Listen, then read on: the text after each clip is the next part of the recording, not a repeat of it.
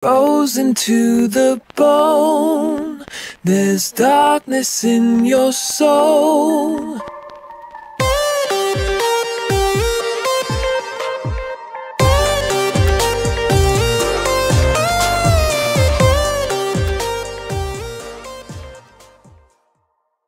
Hey, what's up, Parasites? Welcome back to another episode of the Venom vlog. And in today's episode, I want to focus on this article from Variety where they had a chance to talk to Juno Temple, who has been added to the cast of Venom 3 a while back. And I'm very excited to see who she's playing. I want to know who she's playing because I'm a big fan of her, even before Ted Lasso, which that show seemed to kind of really blow her up over the past few years. But before that, I mean, I've always followed her career, like Michelle Williams in the first Venom movies, who I hope returns back in this one. I would really like to see that. But even if not, you know, I love her work, and I'm a big fan of Michelle.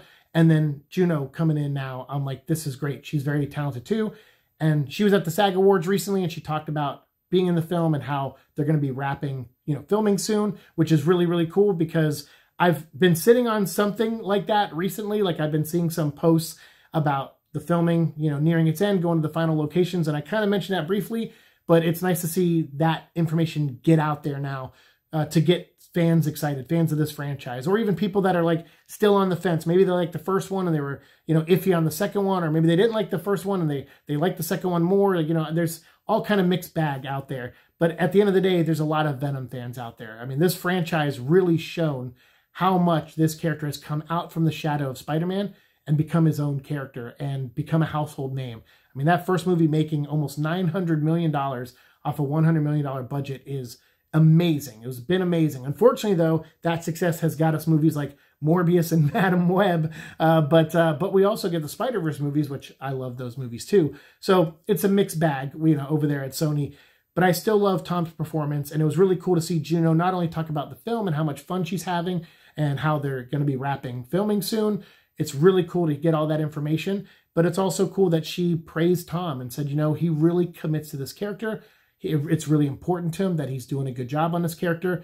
And she found that really refreshing. And she thinks that because of that, no one else could probably play Eddie Brock again, and that those shoes would be very hard to fill.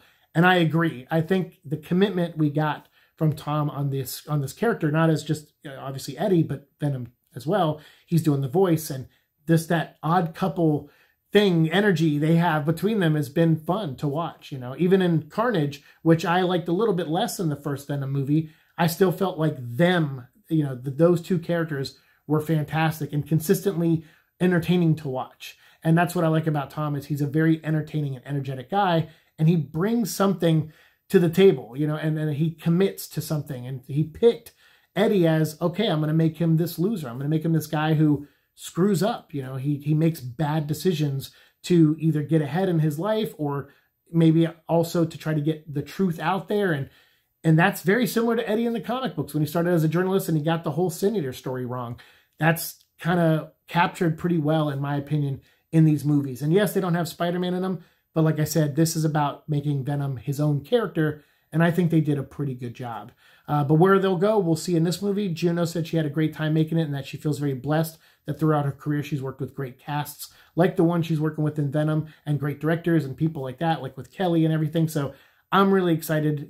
We talked about Clark in the last episode and how she's bringing this great energy to the film, and I know Juno's going to be as well. And again, I'm speculating, who is she playing? I have no idea, and my mind's going to a million places. Let me know what you think down below, as always, and we'll keep talking down there. And again, click that link, check out the Variety article for yourself, and let me know your thoughts after you read it.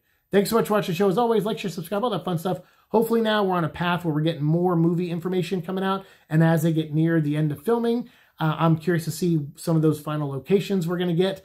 Hopefully some of that gets out there. I don't want to see any major leaks, obviously, but I would love to see some things get out there. Maybe a couple shots from fans where we see Tom on set or something. It'd be cool, and I'd love to see that just to kind of wrap up this last bit that they're filming. So yeah, where do you think they're going next? Where do you think they're filming right now? I'd love to hear those speculations down below, and we'll keep talking down there. Thanks so much. See you in the future. Peace.